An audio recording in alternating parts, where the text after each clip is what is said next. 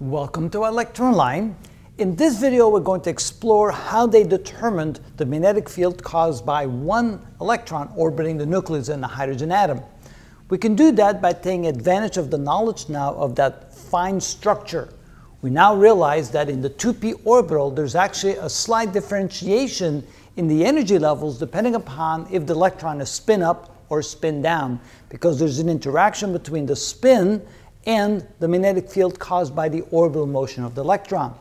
So what they were able to do is realize that there's a double line. If the line that we normally see from the transition from the second level down to the first level, which of course is in the ultraviolet radiation band at 121.6 nanometers, that's for an energy difference of 10.2 electron volts.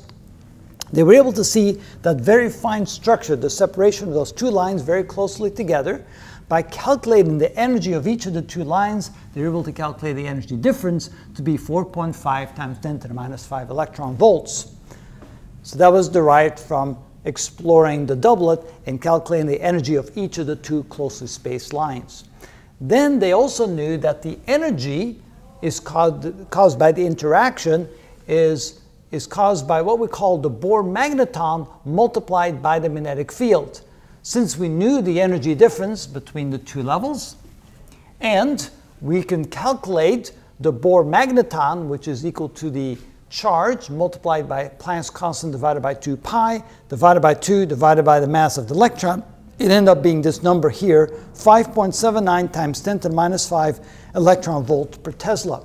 So all we had to do then is calculate the magnetic field by taking the energy difference divided by the Bohr magneton, divided by 2. Of course, we have divided by 2 because we have the 2 difference in the energy from the normal level if there was no splitting.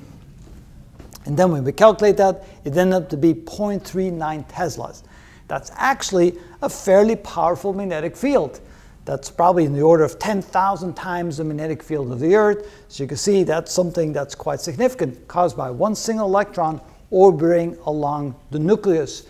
And because of that, we have a very strong interaction between the spin direction and the magnetic field caused by the orbital motion, which then is enough to be able to separate the energy levels between the electron jumps in the 2p orbital.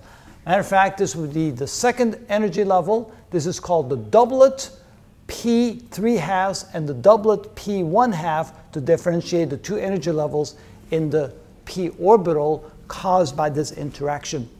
And that's how we figured out the magnetic field caused by the orbital motion of an electron.